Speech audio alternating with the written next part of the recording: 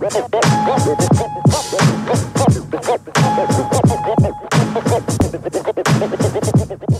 this is Power Card, aka Project Pat, and you're listening to the Baltimore Beatdown Podcast, the best Ravens podcast on the planet.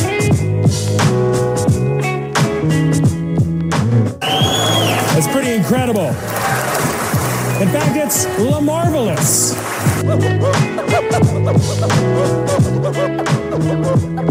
Thank you, guys.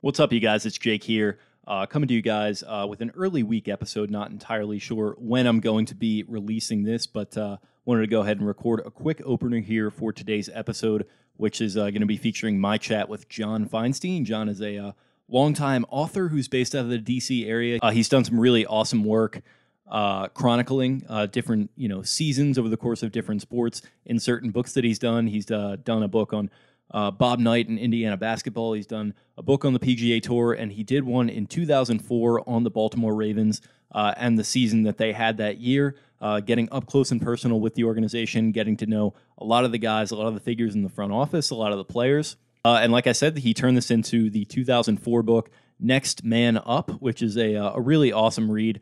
I found myself going back to it recently, went all the way through it, got in touch with John, asked him if he wanted to hop on the show and chat with me about it. He was kind enough to do so.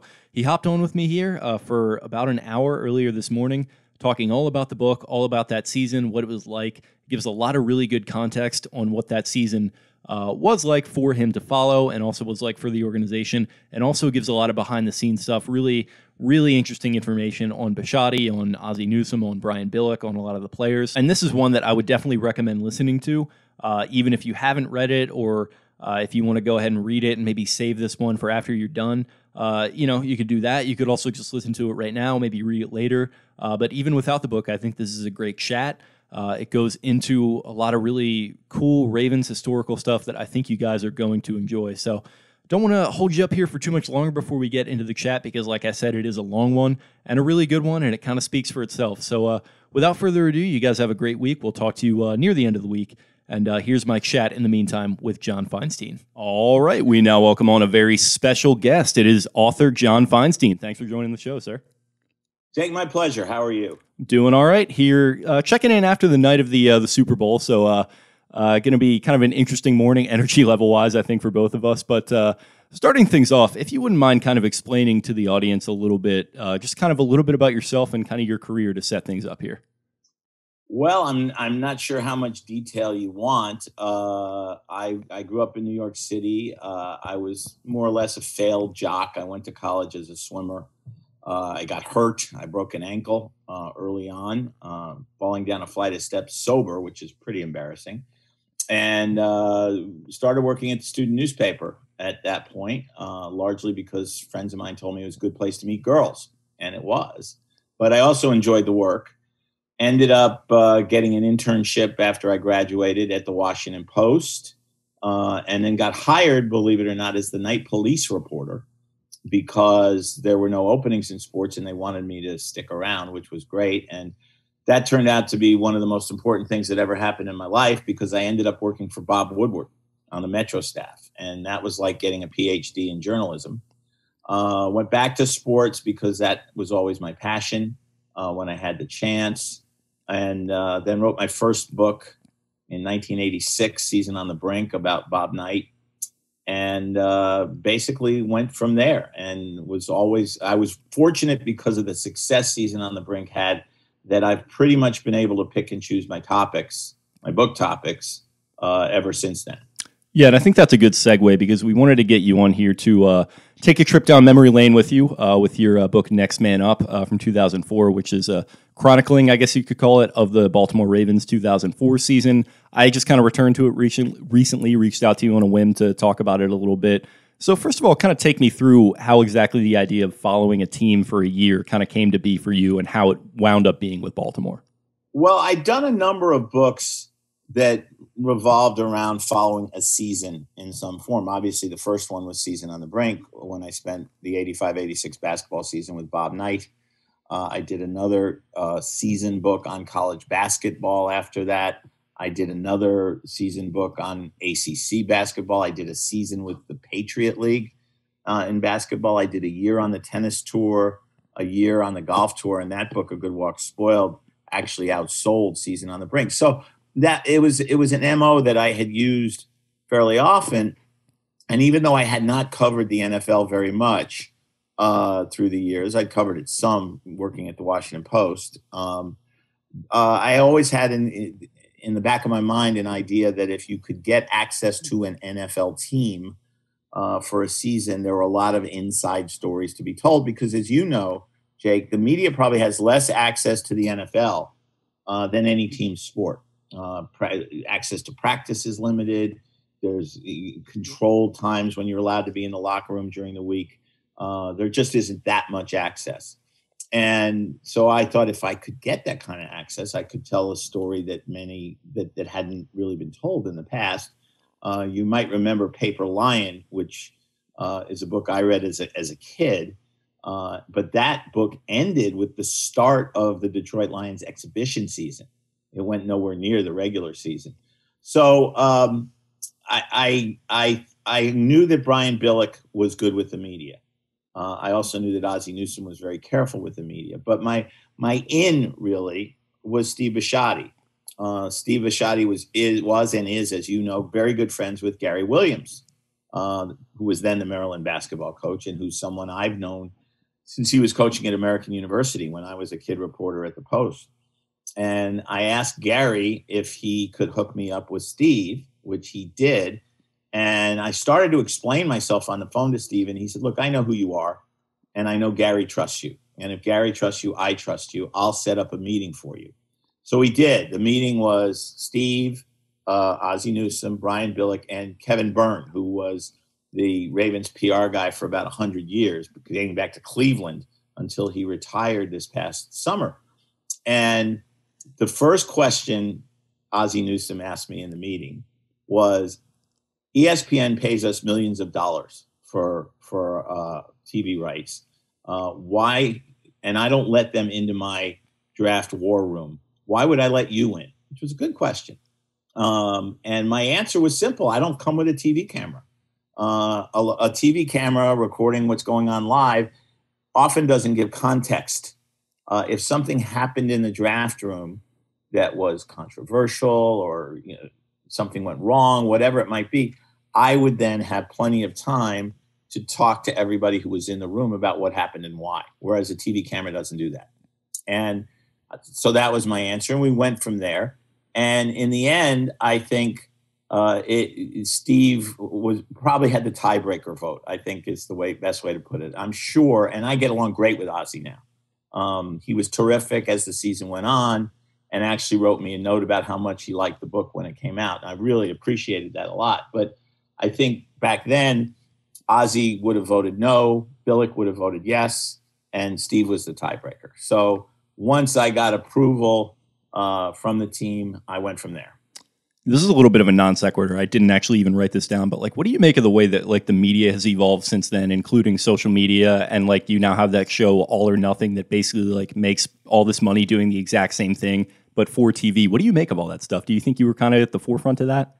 I don't know if I would ever describe myself as being at the forefront. I think if I was at the forefront, it was with Season on the Brink, which was probably the first inside book written by an outsider. My real model for that book was Jim Bouton's Ball 4, but of course Jim Bouton was an active player when he wrote that book. And I was a clear outsider when I wrote Season on the Brink. I think the world has just changed, Jake. Social media has changed it radically. And cameras are now allowed inside locker rooms. But I'm always amused when they are, because you can tell that the coaches are performing for the cameras. And one of the things that I've always tried to do when I've had access is to be as invisible as possible. And when Steve Alford wrote his book on his experiences playing for Bob Knight, called cleverly enough Playing for Knight, he described me as the Invisible Man when I was there during his junior year, and that was a huge compliment. And that's what I want to be part of the furniture to the players, to the coaches as the year wears on, and I think I was able to do that with the Ravens. Yeah, I think that's also, it's kind of funny because I was talking to Pete Gilbert from WBAL. I don't know if you know Pete at all, but yeah, we were talking about it and I mentioned that I was reading the book. He was like, oh yeah, I remember John. Like we would do the press conferences and then he would like duck off and like follow the team into the building. And I was like, what's this guy doing? But yeah, I thought that was kind of funny. And I did want to compliment you on that because I think you did do a really good job being a fly on the wall. And as much as I do like All or Nothing and like Hard Knocks still to this day, it does kind of feel a little bit at this point like they're just kind of commercials for the team that they're covering. So I think yours kind of Hard Knocks has kind of, the Ravens was first team to do Hard Knocks, as you know. But I think it's kind of run its course. Yeah, I agree. Because I was a watcher of Hard Knocks too, and then watched it even this season. But it's kind of run its course. But I think what amuses me is when TV people describe themselves as insiders. This is insider so-and-so, insider so-and-so. Usually what they're doing, like Adam Schefter's the classic insider, 95% of his information comes from agents who are trying to, puff up their clients, understandably. But I think in the books that I've done, I've been able to actually really be inside. I remember when Ray Lewis used to give these fascinating prayers, pregame prayers. He would go on for quite a while. He would ask God for many, many different things. And I always had my tape recorder, and I would stand on the outside of the circle while they were praying and tape the prayers, because they, if you read the book, I repeated some of them because they were very interesting. And I remember at one point, Terrell Suggs looked back at me and said, "You recording the prayer?" And I said, "Yeah, Terrell, it's interesting." And he goes, "Yeah, you're right about that." Yeah, and it's really cool, like just that whole kind of idea that you brought into it. And as someone who, for this podcast, has undertaken like sort of similar projects, definitely on obviously a much smaller scale, even I like have trouble like how I'm going to approach stuff sometimes. I have to imagine it was maybe not by that point if you had been doing it for 20 or whatever years, but was it kind of daunting going into doing this kind of a project? And what was kind of your process in that regard? Did you kind of going into it with a big approach, or were you just pretty open-minded? It's always daunting when you start a project, whatever it is, especially when almost no one knows who you are when you walk in. Billick knew who I was. Ozzie knew who I was. Some of the scouts did. But I don't think any of the players knew who I was. And so it was kind of key that I get there early. March, April, OTAs, even when guys were just hanging around to work out during the off season, and get to know them then. And what I always try to do is do a sit down with guys, whether it's Kyle Bowler, who was key to the book, or Ray Lewis, who was obviously key to the book, or anybody else. And so I get to know their life story, and so they get to know me, and that's important that they know me. And then what I try to do after that is talk to them without a tape recorder.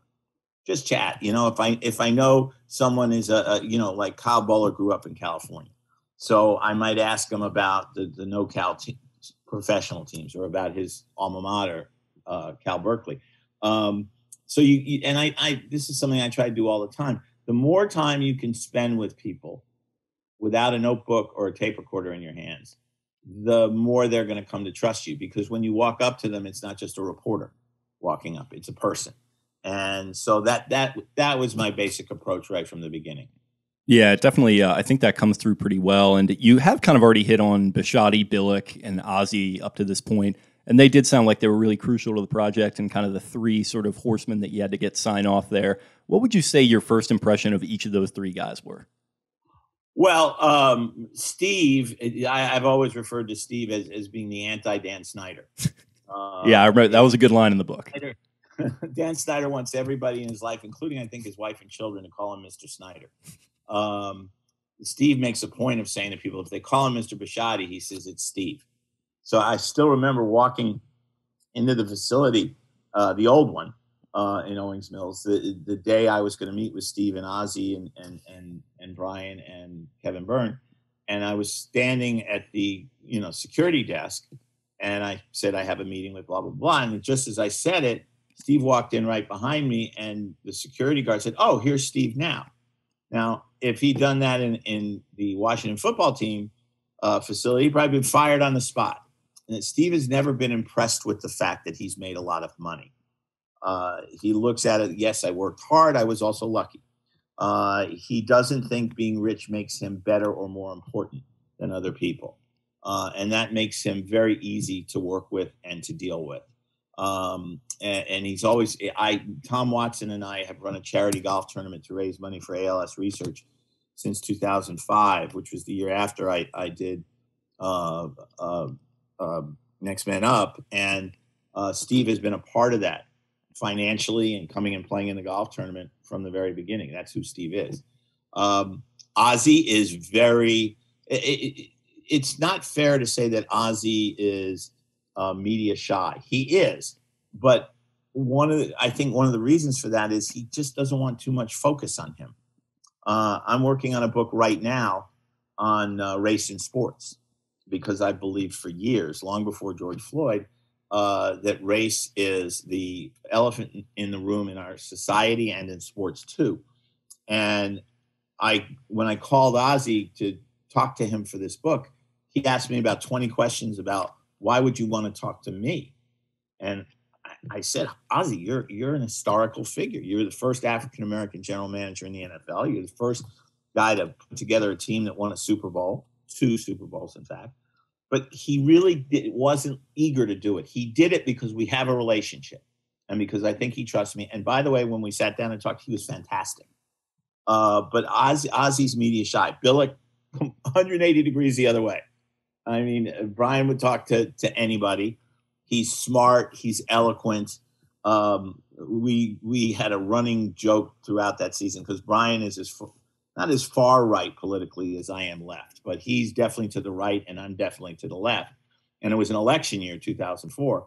And so we argued on politics constantly. And I remember saying to him at one point, I said, Brian, you and I have a problem here because we're both people who think when we walk into a room, we're the smartest guy in the room. And when we're in a room together, only one of us can be the smartest guy. And it's me. But he was, he was terrific. Gave me all the time I could have wanted and all the access I could have wanted, because basically as the coach, since he controlled the locker room, he was critical to making sure I got all the access I needed. Right. And so I guess jumping into the team itself, like setting the stage a little bit, they were coming off of a playoff appearance in 2003. They had kind of a disappointing home loss, but they had Super Bowl hopes for 2004. And that's kind of what you were walking into when you started the project. How would you describe the overall mood of the organization when you first started covering them? Well, I think going into the season, you're right. They had high hopes for 2004. They'd made the playoffs with a rookie quarterback, Kyle Bowler. They had lost on a last-second field goal to the Titans in the playoffs. Ironically, Gary Anderson, who made that field goal, had missed a field goal that would have sent the Vikings to the Super Bowl in 1999 when Brian Billick was the offensive coordinator. And Brian's first comment after the game was, now he makes it. But with Kyle now being in his second year, Jamal Lewis was coming off an historic season. He'd had problems during the offseason, which was definitely part of the book. Ray Lewis was as good a linebacker as there was in football at the time. They had a great defense, which they'd had for several years. So there was every reason to think that at the very least they were going to be a playoff team. And then things went wrong, really starting from game 1 in Cleveland, when I think they lost 20-3. The offense did nothing, obviously, and they were beaten soundly by a Browns team that wasn't all that good. It wasn't a terrible Browns team, but not a great Browns team. But then they came back and beat the Steelers, and ironically, it was in that game that I'm forgetting the name of the Steelers starting quarterback who had come from the XFL. But he got hurt in that game, and the Steelers put a rookie named Ben Roethlisberger into the game. And he's still playing the position 17 years later. But it was a very up and down season, and really climaxed on the wrong end with the losses in Indianapolis and Pittsburgh, the 14th and 15th games, 15th and 16th weeks of the season. And it was a long shot going into that last game against the Dolphins that they were going to make the playoffs. So It was very disappointing in many ways. I had hoped to be writing about a team that made a run in the playoffs. But I've always believed, Jake, that my books are not dependent on the success of a team. When I wrote Season on the Brink, I remember sitting next to Jackie McMullen, whose name you may know from ESPN. Back then, she was working for the Boston Globe, while Indiana was losing to Cleveland State in the first round of the NCAA tournament. And I remember Jackie saying to me, "Oh my God, I'm so sorry. You've worked so hard. You spent so much time on this, and now they lose in the first round." And I remember at that moment thinking, still got a pretty good book here. And I felt that way about the Ravens book. Probably would have sold more in Baltimore if they had been a playoff team, or if they'd won the Super Bowl. But I still thought I had a pretty good book, even coming out of that last game when they finished 9-7 and didn't make the playoffs. Yeah, and I think that's a credit to the book, is that it's not just like a Wikipedia page. Like, you can go back and like read what happened, game by game, week by week. But I think you do a good job capturing all the characters of the season, and prior to the regular season, and then I guess in the regular season, one of the big characters of the book is Terrell Owens. You have that whole saga where he's still with San Francisco. He vetoes a trade to come to the Ravens. He instead goes to Philadelphia, kind of forces his way there. I'm really curious, like, from your perspective as kind of a neutral observer, what it was like to be just sort of in the middle of all that. You said you kind of like to take that fly on the wall approach, but were you kind of conflicted in that you had this really chaotic situation that was unfolding in front of you with these guys you were just kind of getting to know, I would assume maybe like even a little bit, versus the fact that you knew it was going to provide really good content for the book?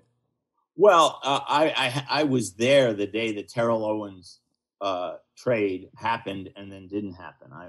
By then I was already reporting the book, and I was there, and it was going to be a big deal. I remember them planning the press conference to introduce him, and Ozzie doesn't get jubilant, but Ozzie was obviously happy because they needed wide receivers desperately. I mean, people talk a lot about Bowler not being great. He didn't really have anybody to throw to, which was a big. Todd Heap was kind of the list. The wide receivers were guys basically off the scrap heap. The more things change, the more they stay the same with this team. It's true. It's funny because I did a book a few years ago on playing quarterback in the NFL, and one of the guys I worked with was Joe Flacco. And Joe got a lot of criticism that year. Again, that was a team that everybody thought was going to make the playoffs, and they finished 9-7, lost that game to the Bengals at the very end. But honestly, I saw a lot of those games, not all of them, but I saw a lot. And Joe might have had more passes dropped that year than any quarterback in history. I mean, Rashad Breeland, he's obviously gone on and played better, but at that point he couldn't catch Colt, much less catch a football. But anyway, so obviously getting Owens would have been a huge thing, and would have boosted their hopes to be a serious playoff team. And then it fell apart. And it's interesting. It fell apart for the exact reasons why I think Terrell Owens only played on one Super Bowl team, because he's a pain in the butt, and he didn't want to come to Baltimore. I don't think he wanted to be in a disciplined locker room. I mean, one of the reasons Ozzie was willing to make the trade was because he felt he had a locker room that could handle Terrell Owens. Ray Lewis was the clear leader, but there were a lot of respected veterans who you wouldn't expect Owens to mess with, so to speak. And that's why he was willing to make the trade. And then Terrell Owens just shut it down and said he didn't want to go there, and ended up with the Eagles. What's it like sitting in the draft room of an NFL front office and kind of having to take note of all this, where there's so much chaos and confusion flying around? And like you mentioned, the cameras and social media these days, like every draft nowadays, like the Ravens have a camera in there and they immediately like tweet out the video after they make the pick, and it's all very. Notice they don't tweet anything out until they've made the pick. Yeah, it's all jubilant, like clapping each other on the back, and it's like obviously that's probably not entirely the picture of what's going on. So I'm curious, like from your perspective, that fly on the wall perspective, what that was like. Well, it's interesting that you mentioned the cameras, because when I was doing the quarterback book, Eric DeCosta told me the story of the day they drafted Flacco, and what happens is that Kevin Byrne will come in with the camera crew right after they've made the pick, but Kevin was in the bathroom when they picked Flacco, and so time went on, and finally he came back and they told him that they picked Flacco, and so they restaged the reaction, including DeCosta running out into the hallway and shouting down the hall at the offensive coaches, "We got our guy!" And that was all staged. But being in there the way I was in there was different, of course. And what I remember most vividly is the Ravens didn't have a first-round pick that year because they had traded their first-round pick to get Bowler the year before. And I remember at one point late in the first round, because you're just sitting and watching, there were some phone calls back and forth, but really nothing was happening. And I remember Ozzie Newsome turning to the scouts. Phil Savage was the number 2 guy at that point, and saying, "I will never trade my number 1 draft pick again. I can't live through this." And so it was different because they didn't have a number 1 pick. But then as you get in the later rounds, it really gets chaotic because they're trading up, they're trading down, they're on the phone, and Ozzie was clearly in charge. But he consulted with Billick, he consulted with Savage, he consulted with DaCosta, who was back then the chief college scout. And he would look at Bisciotti and say, "Steve, here's what I want to do." And Steve would sometimes ask questions, do we want this guy do we not want this guy? What's the cost going to be if we make this trade? But I remember Bisciotti telling me later that his deal with Ozzie was always, if you're going to make a big move, let me know before it goes public so I don't have to get phone calls from my friends saying, "Did you hear what your team did?" And again, that's more anti-Dan Snyder, who we know used to, probably still does, come off his yacht to make draft picks. Yeah, he does. I have plenty of WFT fan friends that are not too fond of the way things are run down there, unfortunately. But nor should they be. Yeah. I mean, so you're walking into this locker room that, I guess, jumping into training camp here a little bit. I mentioned Terrell Owens. That's obviously a big character. Didn't wind up materializing, but you're still walking into a locker room with a ton of characters. You have Ray Lewis and Ed Reed in their primes, a young Terrell Suggs, like you mentioned. Who was the guy right from the jump you realized was going to kind of jump off the pages of the final product of the book? Well, honestly, it was Bowler, who was not a great player, but was a terrific guy. And the success of the team, as with most NFL teams, was going to rise and fall with how well he played. And it was almost like everybody in the locker room, including Kyle, was trying to talk themselves into the notion that Kyle was the guy and was going to be the guy. I remember seeing an ESPN interview with Ray Lewis and him talking about how much more confident Kyle was. And at one point he said Kyle was confident in the huddle. And I'm thinking, what were you in the offensive huddle, Ray? But you can make the case that offensive guys told him that. But Kyle was also a terrific guy. I mean, really one of the nicest guys I've met in sports. He couldn't have been more cooperative. And then there was the intrigue of Brian Billick bringing Fossil on strictly to be Bowler's tutor, and to be the quarterback whisperer. And Fossil was an interesting character in himself. And we got into a sort of quote unquote tradition that on Monday nights, Bowler and Fossil would go to dinner, and after a while they invited me to go along, which was a lot of fun. Fun literally for me just as a person. I was curious how you swung that, because I was like, is he sitting there eating dinner with them? Like, that's pretty, yeah, that's funny. I was. And I don't even remember. I think Kyle just invited me. We were talking about how he and Jim had gotten into this routine of going out to dinner. There's a very good Ruth's Chris right near the facility. And I think at one point he said, "If you want to come along, that'd be fine." So I went and I just kept going. The food was good. And the company was very good. So, but there were, like you said, there were plenty of characters in that room. Mike Flynn was a character who'd come from nowhere to be the starting center. Ray, of course, was a character. Ed Reed was terrific. Matt Stover was great. Matt Stover said something to me that no athlete, I think before or since, has ever said, because Matt, deeply religious. And of course, there were issues within the team over the religious leadership, the spiritual leadership, which was an interesting aspect of the story. But Matt was one of those guys who, after he'd kick a field goal, would go like this. And I asked him about it. And I said, and he said, notice, because I hadn't, notice I do the same thing when I miss. He said, because what I'm doing is I'm thanking God for the opportunity, not for making the kick. And I thought that was kind of a cool thing. that he, again, somebody who was deeply religious, felt that he should thank God for opportunity.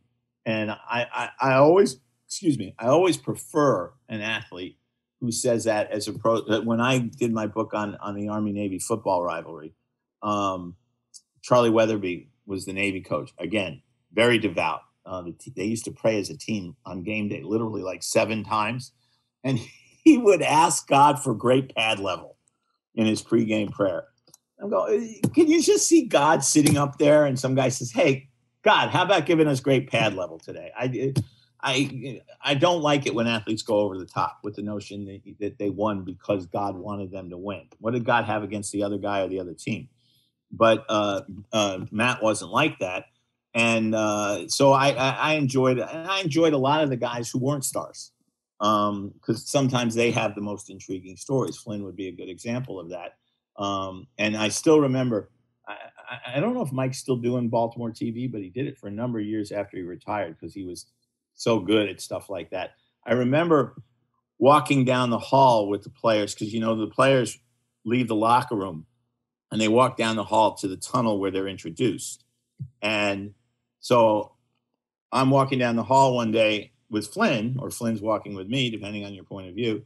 And Mike had missed a couple games. And when you're injured and you're not going to be introduced, you don't go down the hall. You just go out the locker room door and walk behind the bench onto the field. And Mike said, when you walk out the door and you turn right and you just walk onto the field from there, you're just another guy. But when you walk down this hallway and you're going to get introduced in front of all these people, you feel like you're a god. And that was a great line. The other guy I really enjoyed was Peter Boulware, who was one of the brighter guys I've ever met in sports. Ran for Congress, actually, in Florida after he retired. And I remember him saying to me, I'm fine financially, because he had already had a string of car dealerships. He said, but when I retire, something's going to go out of my life. He said, when I sell a car, there aren't going to be 70,000 people on their feet screaming my name. That's different. And that's a great description of what athletes go through when they retire. Yeah, I think that was a really great line, one that I kind of keyed on as well. And it kind of reminds me of, actually, unfortunately, one of the journalists from NFL.com who I really grew up admiring just passed away this past weekend. And one of his sort of lines was that, like, how do you, as a journalist, like, reconcile the relative meaninglessness of sports? And I think it, to me, it kind of comes down to finding meaning in things and, like, how these guys do it. They obviously take it to this massive, massive level. But I think that's just something that I thought was really well done. But also, speaking of big personalities, you were behind the scenes for the Deion Sanders situation. Can you kind of recall that kind of hearing the first time a comeback was possible for him, what that whole process was like?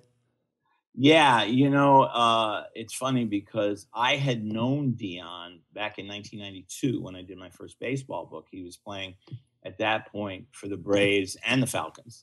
And there was a famous weekend during the playoffs where he played in Pittsburgh for the Braves on Saturday night, chartered a plane to Miami for a football game at 1:00 on Sunday, and came back Sunday night and got there in the bottom of the first inning. And some of the Braves were very upset with him because they saw it's kind of a publicity stunt. CBS sent a camera crew to follow him. And I had, thanks to a guy named Bill Acree, who was the traveling secretary for the Braves for years, I had been granted a long sit down with Deion earlier in the season. And he was playing, he was hitting 300. I mean, he was a good baseball player. And Deion is very smart and very articulate. And we had a great talk. But at one point, at that point, he cut off the Atlanta media for some reason. I can't even remember why. But I asked him about it. He said they had a privilege, they abused the privilege, they lost the privilege, which is a little bit of egomaniacal, but okay. And I was talking to a guy named Terry Moore, who was a columnist in Atlanta that weekend. And Terry was writing, everybody was writing about Deion's publicity stunt. And I made the mistake of repeating the line, which just selfishly I should have saved for the book. Terry wrote the line in the paper on Saturday. And Deion came after me in the locker room after the game. I gave you all that time, and then you give this guy who's out to get me this quote. And you know what? He was right. But we went off in the corner because he had the camera crew following. I said, Deion, I'm not talking even with the camera crew here. We went off in a corner. We talked it out. And Dion, to his credit, said, okay, you're right. He said, I can't remember if he said, I'm right. He said, I got it. We're good. So 12 years later, here I am doing a book on the Ravens, and Dion shows up right at the end of the exhibition season. And I remember somebody introduced us and said, John, do you know Dion? And I said, well, Dion, we knew each other because I didn't know if he'd remember. He said, John, I remember. It was when I was playing for the Braves. Yeah, good to see you. And he could not have been better. The whole season, he was great to hang out with. And unfortunately, I hung out with him a fair bit because he was hurt. And I would stand with him on the sidelines during games because it was like getting, again, as I said about Bob Woodward in journalism, it was like getting a PhD in football. He would point out a lineman's footwork, the way a lineman was lining up with his feet, and he would say, and he'd call the play. He was a football genius, and the way he played, made that clear. And he also played very well when he was healthy. So he was a great character. And the thing I will always love Dion for is this. The next year, because he stayed 2 years, he was doing an interview on the radio with my longtime friend, Tony Kornheiser. This was back when Tony was doing radio full time. And I don't think the TV show had started by then. And Tony says to Dion, he says, God, it must have been a pain in the neck to have to hang out with Feinstein all that time. And Dion said, Feinstein was great. I loved hanging out with him. But I could, if I'd been in the room with him, I'd have kissed him at that moment because it clearly upset Kornheiser that Dion liked me. I would love to get Dion and Tony in a room together for an hour and just listen to what that conversation is like. But it would be two of the smarter people I guarantee you that. Yeah, big fans of both of them. And yeah, the Dion thing I thought was really interesting because as somebody who was 9 years old at the time the season is going on, I don't remember a ton of him like as a player, but I think you impressed really well kind of the impact that he had on that team and just really fascinating to look back on. But another character kind of in the midst of like a really strange situation was obviously Jamal Lewis kind of facing what even at the time, I think you described it pretty well, and I think it's pretty clearly easy to look back on as something that was kind of a little bit of maybe a trumped-up drug distribution charge. What was kind of the first read you got on Jamal, and what was it like being in camp with that kind of hanging over the team's head? Well, it did hang over the team's head. That's a good description because Jamal was a huge star by then. I think that was the year before he'd rushed for, I think, 1,850 yards, and then he had to go to jail. During the off season because they brought back a charge from when he was a kid and said, okay, we're putting you in jail for a couple months.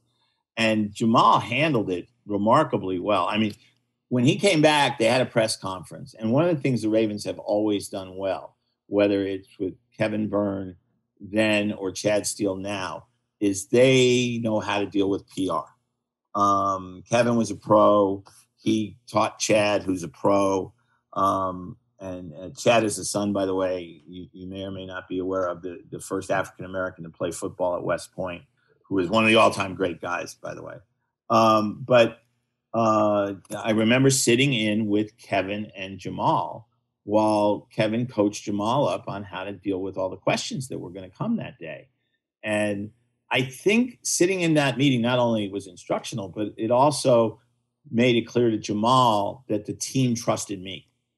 To allow me to sit in on that meeting. And so when he and I sat down to talk one-on-one, he was very honest about he talked about the mistakes he'd made when he was younger and the regrets he had. And now he wanted, understandably, to put it behind him. But he did not have nearly the season in 2004 that he'd had in 2003. And I don't know if that had anything to do with missing time during the offseason or if just the offense wasn't as good as it had been the year before. Definitely. And jumping into the season itself, on that note, did you spend a lot of time on the sidelines? And if so, what is it like being that close to an NFL game? Because I can't imagine it's something you can easily describe very well. I watched every game from the sidelines. I wanted to be as close as I could. I also wanted access to get in and out of the locker room before and during and after the games. In the opening game at Cleveland, Jamal Lewis came on a sweep. And I was, everybody's backing up because the play is coming near us. I didn't get out of the way. I got bowled over and I'm lying on my back. And Jonathan Ogden wasn't playing that day because he had a knee problem. And he comes over and he's standing over me, 6'9", and he says, "Don't get up. If you stay down, you'll get on television." I said, "I don't want to get on television lying flat on my back." Jonathan. I was fine. The other thing I remember is Bruce Laird back then was in charge. The NFL always has a guy at every game who checks on people's clothes, to make sure that there aren't socks with logos on it. You hear all the just time. Really, really important stuff. Yeah. Clearly.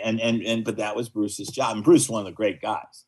And so during the first home game, because the first game was at Cleveland, during the first home game, one of the equipment guys, Darren Kearns, walks over to me in the second quarter or something, and he hands me a Ravens cap.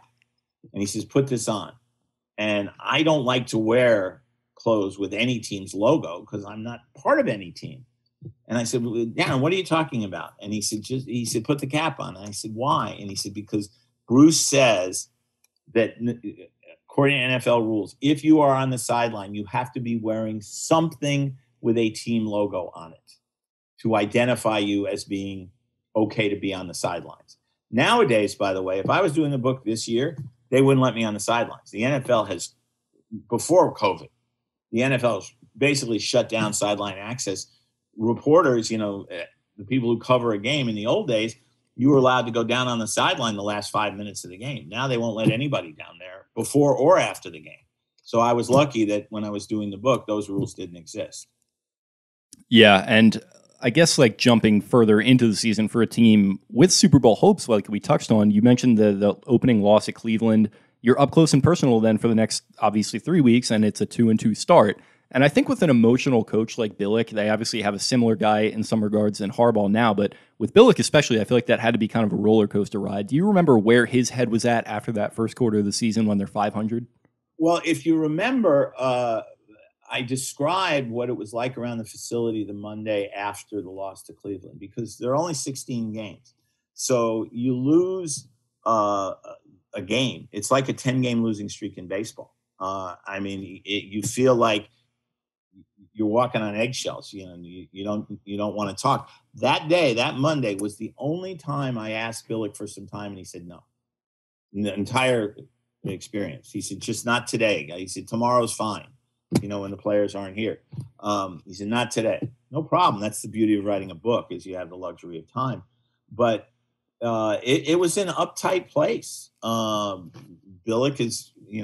wasn't successful by coincidence. He was an intense coach. He was not at all happy with the way they played. And they did bounce back and play very well against the Steelers the following Sunday. But it wasn't. I actually sat the one half all season. I wasn't on the sideline. I sat the first half in the coach's box because I wanted to get a sense of that.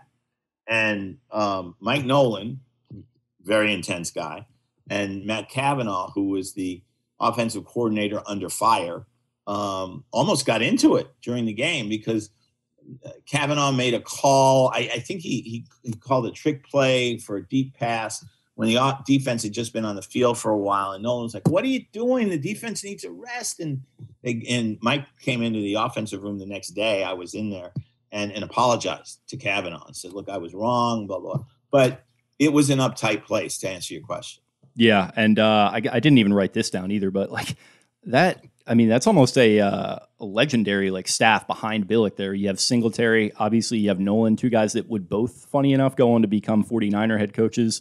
Within a couple years. Mike Nolan took Mike Singletary with him to San Francisco. They were close friends. Yeah, exactly. So you have those two. You have Cavanaugh in the mix, who I thought was a really fascinating character. What was it like following those guys behind Billick, who seemed to be kind of that, I think Ray Lewis described him as like a big brother character. What was it kind of like following those guys, like trying to, because both of them and Mike Nolan in particular was kind of looking at a head coaching job. What was kind of that whole dynamic like? It was funny because Mike had no idea who I was when I first showed up on the scene and kind of quizzed me a little bit about, who are you? Why are you here? What are you trying to do? And we ended up becoming very close. He walked up to me at one point on the sidelines during practice, and he said, aren't you kind of a big-time writer?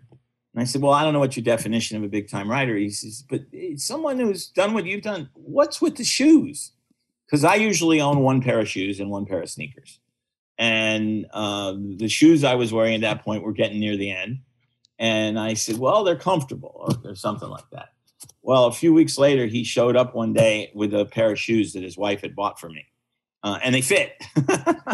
And so we became friends. And Singletary was he intense. Just being in a room with him, you almost want. He coached like he played linebacker. And a lot of what you got from Singletary, though, as you get with a lot of people in football, was about his relationship with God. And I have no problem with that as long as it's real. And with Mike, it was certainly real. Kavanaugh was a guy. I really like Matt Kavanaugh. He was under fire all year. He never backed away from giving me time or giving me honest answers about how he felt about a situation. I sat and talked to him in his office the day he got fired. Most guys would say, let me get the hell out of here. And he just sat for 30 minutes or whatever it was and told me that he wasn't shocked. The team had been disappointing. They'd been 9-7. Bowler hadn't had a great year. The offense hadn't had a great year. And then he, of course, went on and became the coordinator at the University of Pittsburgh the next year. Which is his alma mater. So I was a fan of all three guys in different ways.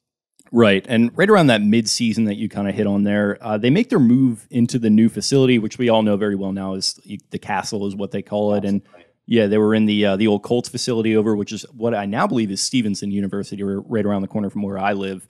I know a college bought out the facility. Yeah. I believe it was Villa Julie, now Stevenson. It was Villa Julia at the time, right? Yeah, exactly. And that's something that I can't think of has happened in my time watching football. Maybe I just have blank spots and it has, but like, what was it like being in the mix for them moving mid-season? And do you think that had like a really tangible effect on the team morale?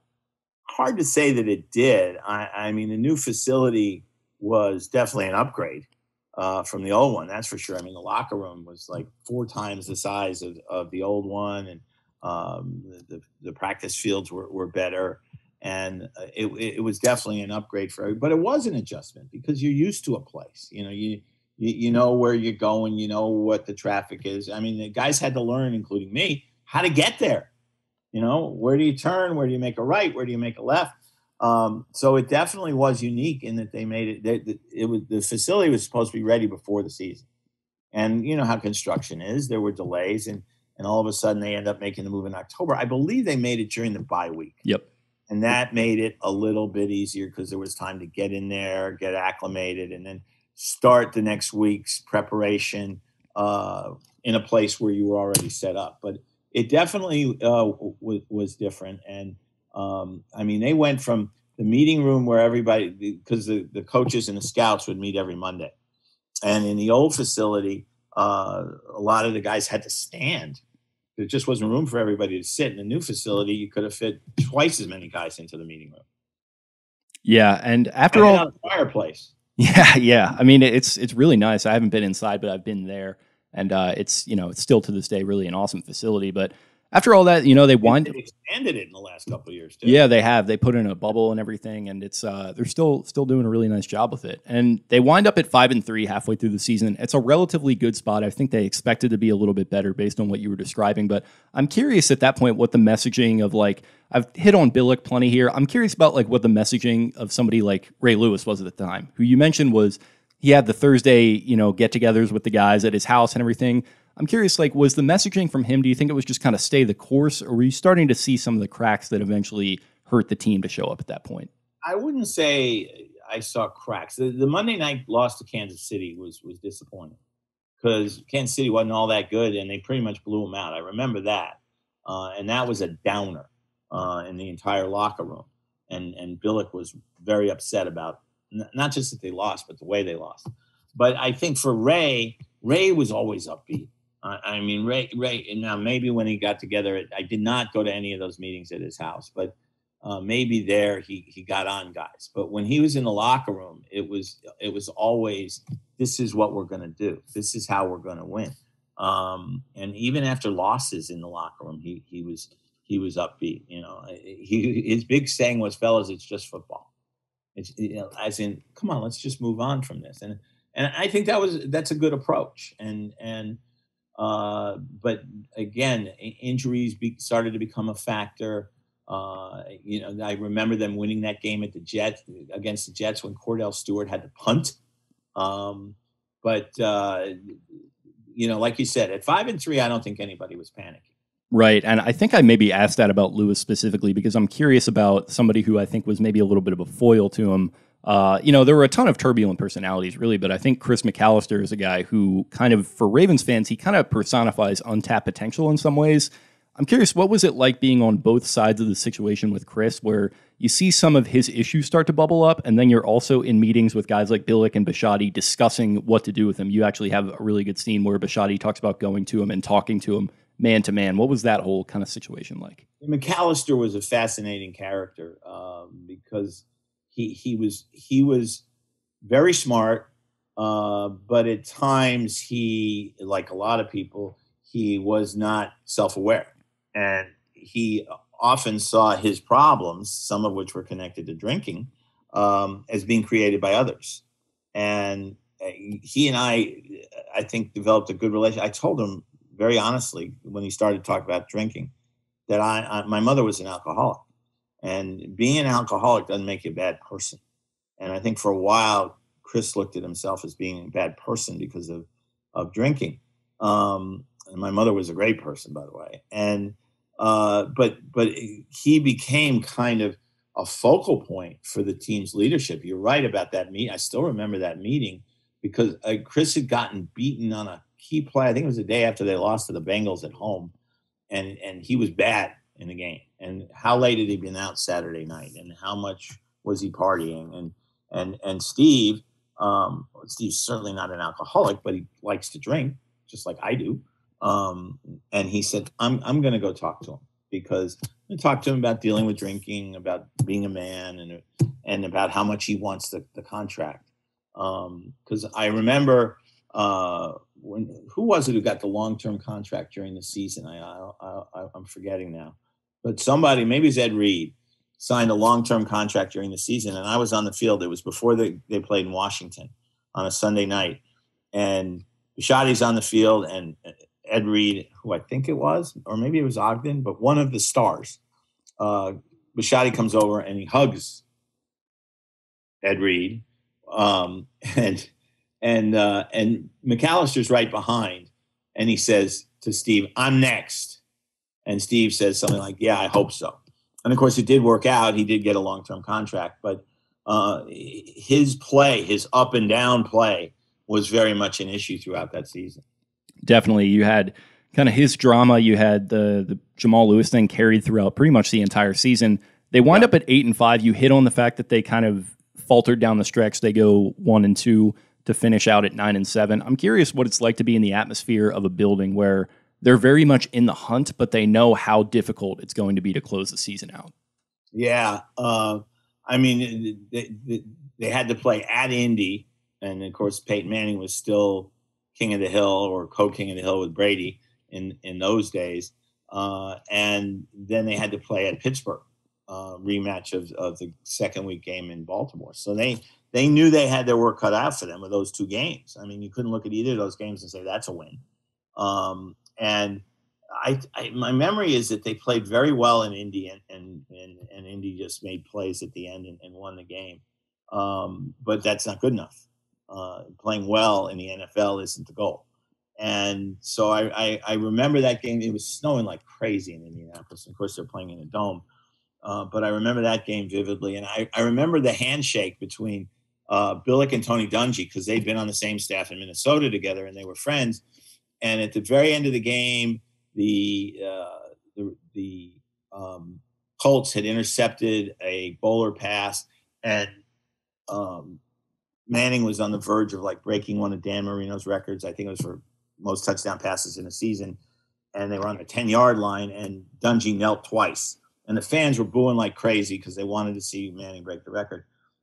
When Billick and Dungy shook hands with one another, Billick said, "You're a much better guy than I am. I would have thrown the ball in the end zone and gotten that touchdown pass for Manning. But you're and Dungy is that kind of good guy, by the way."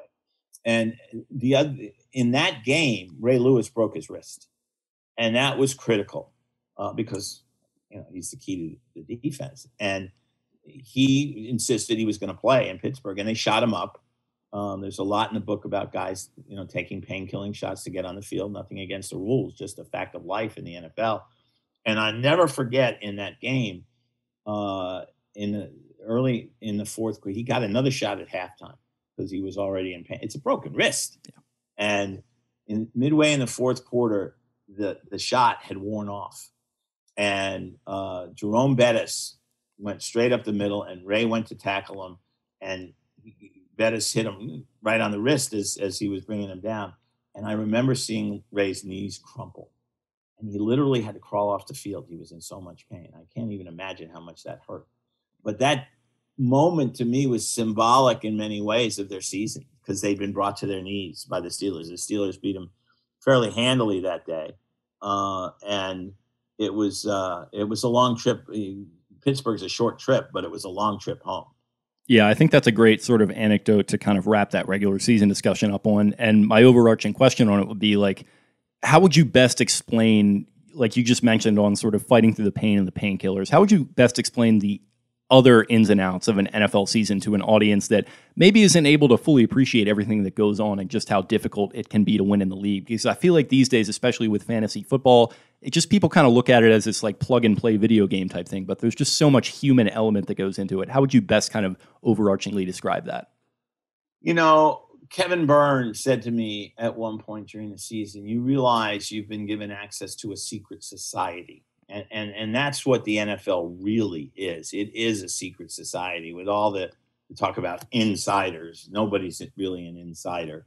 But I think that what people can't understand without living it is that, especially nowadays, most sports are, if not 12 months a year, at least 11. The Buccaneers and Chiefs will start getting ready for OTAs or what.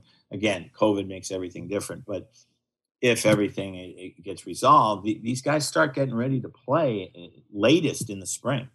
The draft is a big deal within the draft and free agency. I mean, right now, the Ravens are preparing for the draft and free agency. How do we get a better wide receivers? Do we do it through the draft? Do we do it through free agency? You hear all the talk about quarterbacks being moved. The Ravens are fortunate in that they've got an MVP type of quarterback, so they don't have to worry about that. But it never stops. That could have been the title of the book too. It never stops. I went with Next Man Up because the injuries that affected the season were so critical to the Ravens. It's funny. I hear people say next man up all the time. I didn't hear that term until I wrote the book. I'm not saying I invented it, but I don't think it was used as much then as it is now. But there's a never ending cycle within an organization for coaches, for front office people, for scouts, and for the players. The players get a little time off. The people who are coaching them or putting the team together, they really don't get time off. Right. And walking away from the project as a neutral party, what was kind of your overall take on the Ravens as an organization? And obviously it's been a ton of years since then. What's it been like watching those guys you covered that year make their way throughout the league? Well, I think they've been one of the better organizations in football. They've only had two coaches in this century, Billick and Harbaugh. Each won a Super Bowl. Ozzie, obviously if Ozzie had not been a Hall of Fame player, he would have to be a Hall of Fame general manager. First African-American to hold the job, even though he wasn't given the title till after he'd won a Super Bowl, and then wins a second Super Bowl. He's also, as you go into the 2020s, he'll be remembered as the guy who drafted Lamar Jackson when all these other teams overlooked him and took the four guys in the top 10. And the only one who's even comparable to Lamar in any way is Jake Allen. Sam Darnold's probably going to be traded. Baker Mayfield had a good year, but he's not Lamar Jackson. And Josh Rosen has been a complete flameout. Ozzie, what Ozzie's done in the NFL as a player and as a general manager is historic. As I said to him earlier, Bisciotti is one of the better owners, that I've known in sports, because he understands that getting rich in business doesn't mean you know football. Now, he's been around, he's owned the team now since 2003. And he's a smart guy. So I'm sure he's figured some things out about football. But the smartest thing he's done is he's let his football people do their thing. And I've lost touch with Kyle Bowler. I feel bad about that because he was such a good guy, and we did stay in touch for a while, even after he left Baltimore. I still see players from that team on occasion when I go up to games at M&T Bank Stadium, and Dick Cass remains somebody I enjoy seeing. Kevin Byrne and Chad Steele, as I mentioned, could not have been more helpful to me during several projects, including my current one. So it's been nice. I grew up a Jets fan. I grew up in New York. I'm old enough that I was alive for the Super Bowl. They've done virtually nothing since then. But I realized watching the Ravens play the Jets that season in New Jersey that I wanted the Ravens to win just because I knew the people so well. Herm Edwards was the coach, a guy I like, and Bob Sutton was his defensive coordinator, who I knew from my Army-Navy project, and was a great guy. But I still wanted the Ravens to win. And when the Ravens do play the Jets, I still pull for the Ravens. The rest of the time, I pull for the Jets. So I think if there was a big change in my life because of that book, it's that I found a team to root for that wins sometimes. Yeah, that's a good way of putting it. I'm also really fascinated by Bowler, too. I'd love to sit down with him for this show sometime. My brother actually caddied for him at Caves Valley. Said he was a really, really nice good player. Guy. Yeah, for sure. And my last question for you here is, if you could go back, or maybe let's say like do this nowadays, like if you can go back and do a project like this all over again at your current age with your current perspective, do you expect your current age is an important question. Do you think your approach would like differ at all? What do you kind of look back on as something that maybe you do differently, or do you just kind of look back on it with just pure fond memories? I don't think I've been doing this a long time, as you know. I don't think I do anything differently in a reporting sense. I think I got to the guys who were most important, and they did open up to me. I think that does come through in the book. I think my access, as has been the case in many of my books, was critical to the book's success. It was very well received. It did make the New York Times bestseller list, which is always a goal, even though it shouldn't be, but it is. So no, I don't think there's, you'd obviously have a different cast of characters now, and John Harbaugh is very different than Brian Billick, and Eric DeCosta is very different than Ozzie Newsome. Eric's much more comfortable talking to the media than Ozzie, and Eric and I still have a very good relationship. So the cast of characters would be different. I don't know that I would be that different. I hope I'd have as much energy now in my 60s as I did when I was in my 40s. Definitely. Well, John, this was a really, really fun chat. I appreciate you hopping on here with me for over an hour on this this Monday morning. Before I get you out of here, you got anything you want to plug, social media, anything you're working on? Well, I always have things to plug, Jake. I have my Twitter handle is @JFeinsteinBooks. My website is @jfeinsteinbooks.com. And if you go to @jfeinsteinbooks.com, you'll find a link to something called Storytime, which is I do 3 times a week. I release videos that are about 4 or 5 minutes long, and they're stories that I haven't told in my books, for the most part, behind the scenes stories. And for example, last week I did a couple on how I almost got arrested in Czechoslovakia and how I got in trouble in the Soviet Union. On that same trip.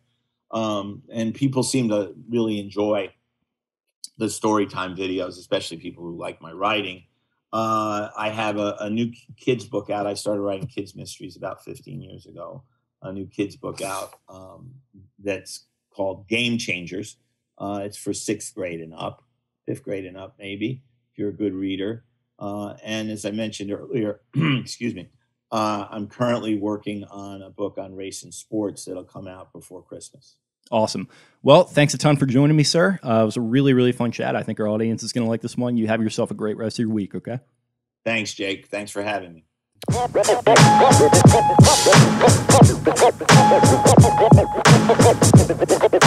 All right, thanks a lot. Appreciate you guys. See you later.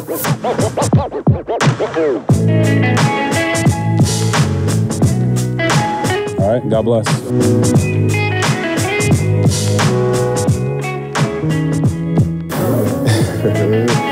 Hell yeah.